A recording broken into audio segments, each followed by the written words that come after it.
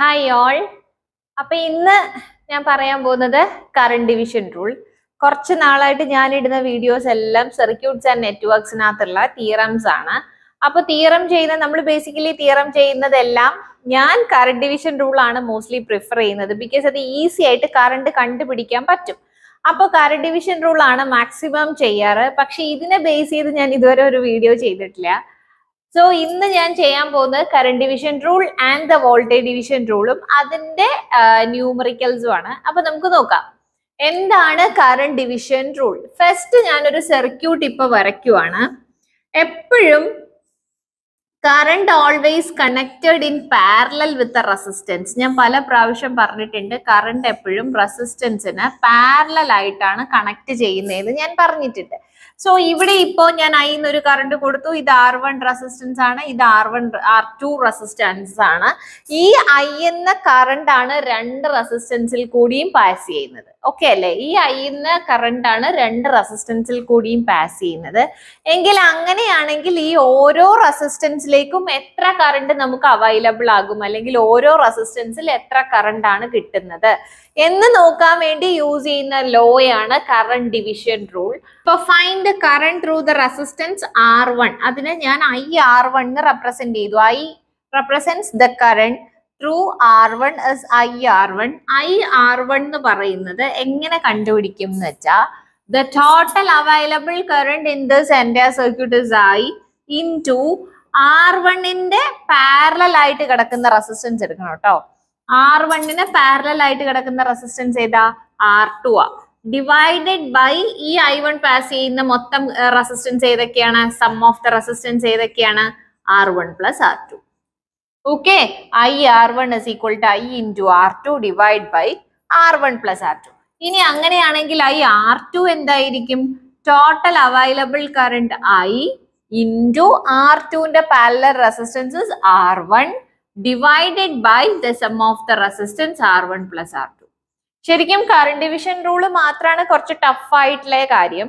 പക്ഷെ voltage division rule ചെയ്യാൻ ഭയങ്കര ഈസിയാണ്. ഓരോ റെസിസ്റ്റൻസിന് അക്രോസ് ആയിട്ട് അവൈലബിൾ ആകുന്ന വോൾട്ടേജ് കണ്ടുപിടിക്കാൻ ദാറ്റ് റെസിസ്റ്റൻസ് മൾട്ടിപ്ലൈ ചെയ്താൽ മതി. അതുകൊണ്ട് തന്നെ അത് ഭയങ്കര ഈസിയാണ്. ഇവിടെ നിങ്ങൾക്ക് പാരലൽ സർക്യൂട്ട് ഏതാണ്, പാരലൽ റെസിസ്റ്റൻസ് വരുന്ന ഏതാണ്, അതൊക്കെ കണ്ടുപിടിക്കാനുള്ള ബുദ്ധിമുട്ട് കൊണ്ടാണ് മോസ്റ്റ്ലി പിള്ളേര് ഇതിന്റെ പുറകെ പോവാത്തത്. പക്ഷേ നിങ്ങൾ മെഷ് അനാലിസിസ് ചെയ്യുന്നതോ നോഡ് അനാലിസിസ് ചെയ്യുന്നതിനേക്കാൾ ഭയങ്കര എന്ന് പറയാൻ പാടില്ല, പെട്ടെന്ന് ഈസി ആയിട്ട് നമുക്ക് കണ്ടുപിടിക്കാൻ പറ്റുന്ന method is the division rules ആണ്. അപ്പൊ ഇനി ഞാൻ അടുത്തൊരു കറന്റ് ഡിവിഷൻ റൂളിന്റെ ന്യൂമറിക്കൽ ചെയ്യാം കേട്ടോ. ഇവിടെ ഞാനിപ്പോ ഒരു ക്വസ്റ്റ്യൻ എഴുതിയിട്ടുണ്ട്. ഇതില് question find the current through 30 ohm. അത് ഇവിടെയുള്ള ഈ റെസിസ്റ്റൻസിന്റെ കറണ്ട് കണ്ടുപിടിക്കാനാണ് ക്വസ്റ്റ്യൻ. അപ്പൊ നമ്മളിപ്പോ എങ്ങനെയാണ് അത് ചെയ്യാൻ പോകുന്നത് നമുക്ക് നോക്കാം. ശരിക്കും ഭയങ്കര സിമ്പിളാ കണ്ടുപിടിക്കാൻ. എന്താ വെച്ചാല് current through that is I30, current through 30 ohm is എങ്ങനെ, how to find it? The total available current in the circuit is 10 into ഈ 30ക്ക് പാരലലി കിടക്കുന്ന റെസിസ്റ്റൻസ് ഏതാ? 20 ആണല്ലേ. Divided by the sum of the resistance ഏതാണ്? 20 plus 30. ഈ current ഇവിടെ വന്നിട്ട് divide ആകുമ്പോൾ സം ഓഫ് ദ റെസിസ്റ്റൻസ് ഈ ഒരു 10 ohm റെസിസ്റ്റൻസ് കൂടി 10 ആംപിയർ ഡയറക്ട്ലി വരുന്നുണ്ട്, മൊത്തം 10 ആംപിയർ വരുന്നുണ്ട്. എന്നിട്ട് ഈ പോയിന്റ് വെച്ചിട്ട് ഇപ്പൊ ഞാൻ നെയിം ഇറ്റ് ആസ് എ എങ്കിൽ ഈ എ എന്ന ടെർമിനലിൽ നിന്നാണ് കറണ്ട് രണ്ടായിട്ട് ഡിവൈഡ് ചെയ്തത്. അപ്പൊ ആ കറണ്ട് ഡിവിഷൻ വന്ന റെസിസ്റ്റൻസുകളുടെ സമ്മ എടുക്കാനുള്ള. So 20 plus 30.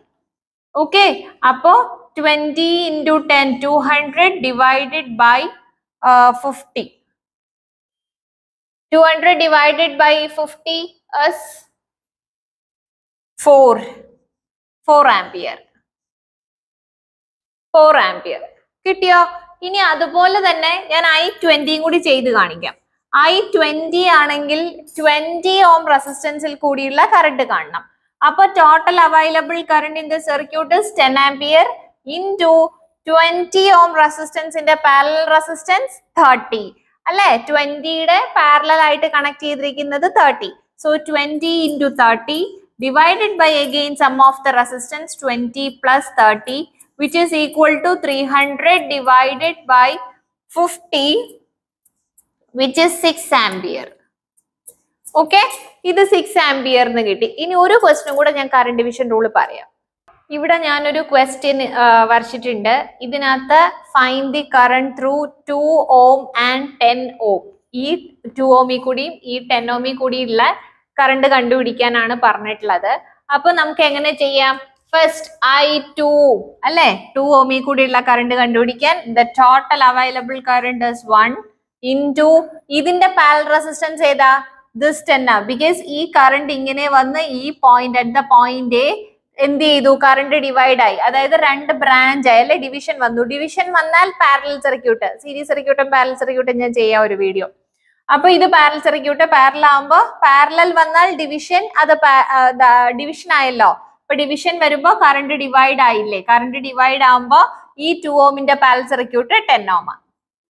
10 divide by some of the resistance 2 + 10 അല്ലെ. ആ കറണ്ട് ഡിവൈഡ് ആയി എങ്ങോട്ടൊക്കെയാ പോയ? 2ലേക്കും 10ലേക്കും.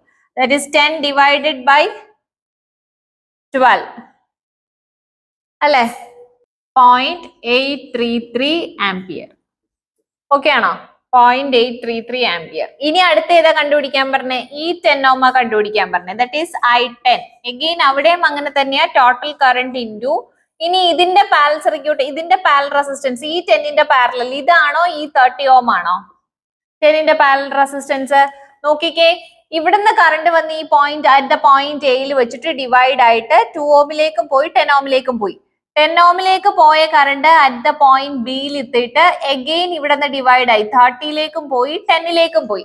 അങ്ങനെ 30ലേക്കും 10ലേക്കും പോയിട്ടുണ്ടെങ്കിൽ ഈ 10 ohmന്റെ പാരലൽ റെസിസ്റ്റൻസ് ഏതാണ്? 30 ohm ആണ്. ഡിവിഷൻ വരുന്നത് പാരലൽ അല്ലെ, ഡിവിഷൻ വരുന്നത് പാരലൽ ആണെങ്കിൽ ഈ 10 ohmന്റെ parallel resistance is 30 ohm. That is 1 into 30 divide by sum of the resistance 30 plus 10, that is 30 divided by 40, which is equal to 0.75 ampere. Okay, 0.75 ampere ന്ന് I10 കിട്ടി. ഇനി നിങ്ങൾക്ക് 30 ചെയ്യണമെങ്കിലും ഇതുപോലെ തന്നെ ചെയ്യാം. ഈ 30യുടെ പാരലൽ റെസിസ്റ്റൻസ് 10 ohm ആണ്. അപ്പൊ ഞാൻ ഇവിടെ എഴുതി കാണിക്കാം. I30 is equal to total current is 1 ampere into 30യുടെ parallel resistance ഈ 10 ആണ് ട്ടോ. 10 divided by again എന്താ 30 plus 10, which is equal to 10 by 40, which is 1 by 4, 0.25 അല്ലെ. 0.25 ആംപിയർ കറണ്ടിന്റെ യൂണിറ്റ് ആംപിയർ നിങ്ങൾ എഴുതണം കേട്ടോ, ആംപിയർ. ഇനി അതുപോലെ തന്നെ ഈ 10 എടുത്താൽ എങ്ങനെയാ കിട്ടുക? 1 into 2 divide by 10 plus 2 എന്ന് കിട്ടും. മനസ്സിലായോ എങ്ങനെ കറണ്ട് ഡിവിഷൻ റൂൾ ചെയ്തതെന്ന്? മനസ്സിലായോ? നിങ്ങൾക്ക് സീരീസും പാരലലും റെസിസ്റ്റൻസിന്റെ അല്ലെങ്കിൽ സീരീസ് കണക്ഷൻ പാരലൽ കണക്ഷൻ ഞാൻ കറക്റ്റ് ആയിട്ടൊരു വീഡിയോ ചെയ്യാം. അപ്പോഴാണ് എങ്ങനെയാണ് ഈ സീരീസ് റെസിസ്റ്റൻസ് എടുക്കുന്നത് അല്ലെങ്കിൽ കറക്റ്റ് ഓപ്പോസിറ്റ്, നേരെ ഓപ്പോസിറ്റ് ഉള്ള പാരലൽ സർക്യൂട്ട് എടുക്കുന്നത് എങ്ങനെയാണെന്ന് മനസ്സിലാകത്തുള്ളൂ. അത് ഞാൻ ഉടനെ ചെയ്യാട്ടോ. ദെൻ ഇത് കറണ്ട് ഡിവിഷൻ റൂളിന്റെ 2 ന്യൂമറിക്കൽ ചെയ്തിട്ടുണ്ട്. ഇനി നമുക്ക് വോൾട്ടേജ് ഡിവിഷൻ റൂൾ നോക്കാം. Voltage division rule. Voltage division നമ്മൾ നോർമലി അപ്ലൈ ചെയ്യുന്നത് സീരീസ് സർക്യൂട്ട്സിനകത്താണ്. അപ്പൊ ഞാനിപ്പോ ഒരു സീരീസ് സർക്യൂട്ട് വരയ്ക്കാം. സിമ്പിൾ ആയിട്ട് ഒരു 3 റെസിസ്റ്റൻസ് ഉള്ള സീരീസ് സർക്യൂട്ട്. 3 റെസിസ്റ്റൻസ് കാണിച്ചിട്ടുണ്ട്. ദെൻ ഇവിടെ നിന്ന് ഞാനൊരു വോൾട്ടേജ് സോഴ്സ് ആണ് ഇപ്പൊ കൊടുക്കാൻ ഉദ്ദേശിക്കുന്നത്. പ്ലസ് മൈനസ് ഒരു വോൾട്ടേജ് സോഴ്സ് കൊടുത്തു. This is R1, this is R2 and the third resistance R3.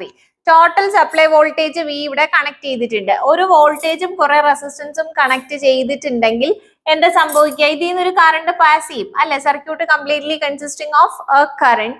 And ഇവിടെ voltage across each resistance is different.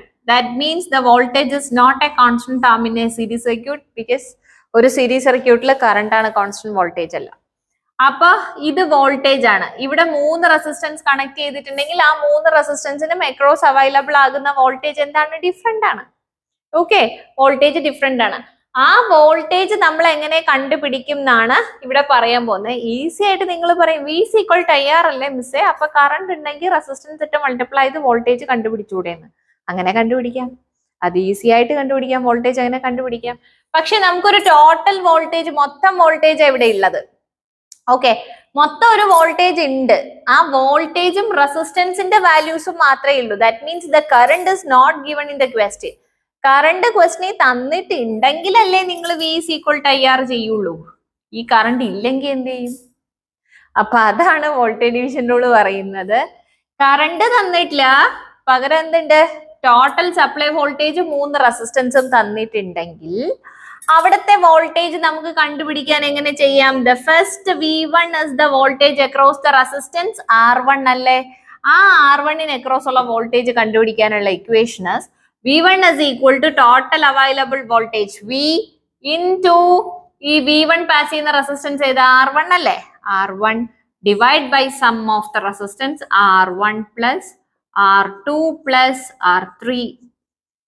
Clear ആണോ? V1 is equal to total voltage into R1 divide by R1 plus R2 plus R3. Like അങ്ങനെയാണെങ്കിൽ V2 എന്തായിരിക്കും? V2 is equal to V into R2, some total voltage, available voltage or the supply voltage into R2 divided by sum of the resistance R1 plus R2 plus R3. Okay, and V3 is equal to എന്തെന്ന് കിട്ടും? Third, V into R3 divided by R1 plus R2 plus R3. R1 plus R2 plus R3. കിട്ടിയോ? ഇങ്ങനെയാണ് എന്ത് കണ്ടുപിടിക്കുന്നത്? Voltage division rule ചെയ്യുന്നത്. ഇനി ഇതിന്റെ numerical ചേട്ടൻ നോക്കിക്കോ. ഞാൻ ഇവിടെ ഒരു ക്വസ്റ്റൻ എഴുതിയിട്ടുണ്ട്. Using voltage division rule find determine V1, V2 and V3 if R1 is equal to 2 kilo ohm, R2 is equal to 5 kilo ohm and R3 is equal to 8 kilo ohm and E is equal to 45 volt. E എന്ന് represent ചെയ്യുന്നത് എന്താണ്? നമ്മുടെ supply voltage ആണ്. അപ്പൊ ഇത് വെച്ചിട്ട് നമുക്കൊരു picture വേണമെങ്കിൽ ഇങ്ങനെ വരയ്ക്കാം.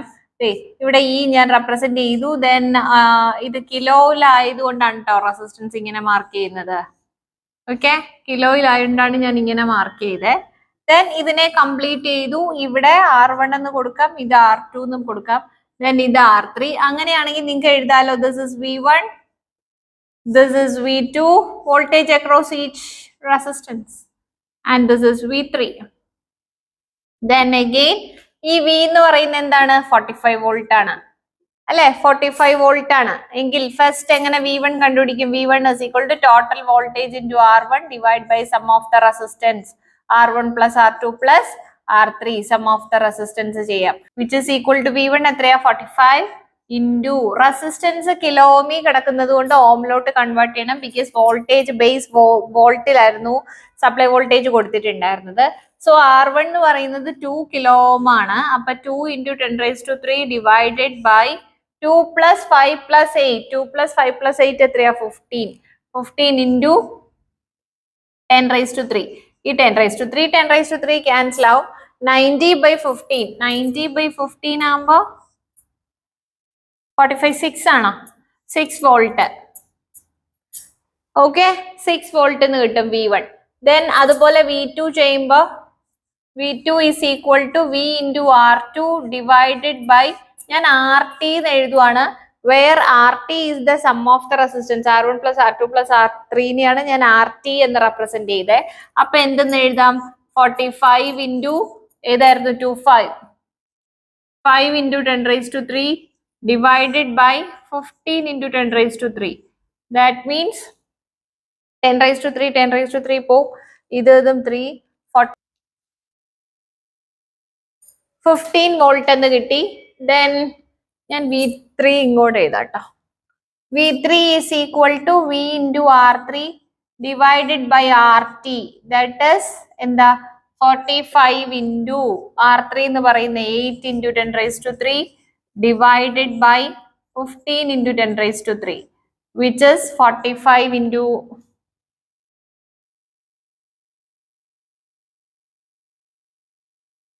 24 volt.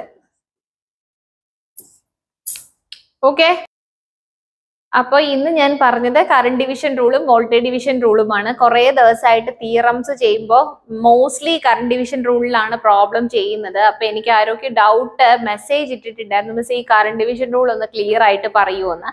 അങ്ങനെയാണ് ഞാൻ ഈ വീഡിയോ ചെയ്യുന്നത്. അപ്പോൾ നിങ്ങൾക്ക് മനസ്സിലായിട്ടുണ്ട് എന്ന് വിചാരിക്കുന്നു. ഇത് അർച്ചനാസ് അക്കാഡമി യൂട്യൂബ് ചാനൽ. ഞാൻ അർച്ചന. എൻ്റെ ഈ ചാനലിലെ വീഡിയോസ് കണ്ടിട്ട് നിങ്ങൾക്ക് യൂസ്ഫുൾ ആയിട്ട് തോന്നുന്നുണ്ടെങ്കിൽ എൻ്റെ ഈ ചാനൽ ഒന്ന് സബ്സ്ക്രൈബ് ചെയ്യുക, ഫ്രണ്ട്സിനെ സജസ്റ്റ് ചെയ്യുക. നിങ്ങൾക്ക് എന്ത് ഡൗട്ട്സ് ഉണ്ടെങ്കിലും ഞാൻ ഡിസ്ക്രിപ്ഷനിൽ വാട്സാപ്പ് നമ്പർ കൊടുത്തേക്കാം, എനിക്ക് മെസ്സേജ് ഇട്ടാൽ മതി, ഞാൻ ആൻസർ ചെയ്ത് തരുന്നതാണ്. Then thank you.